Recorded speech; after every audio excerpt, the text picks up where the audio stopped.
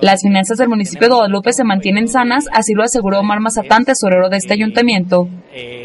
Luego de la denuncia del foco de infección que resultan las caballerizas de Lienzo Charro en Guadalupe, Salvador García, secretario de Obras Públicas, responde señalando que ya se trabaja la construcción de un lienzo charro, buscando que este sea deshabilitado.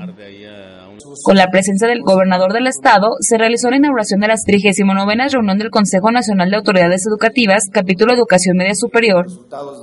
El sobrevuelo de helicópteros del jueves por la noche obedece a operativos del ejército, aseguró Miguel Alonso, el gobernador de Zacatecas, quien además manifestó que el tema del aumento del precio del huevo es preocupante.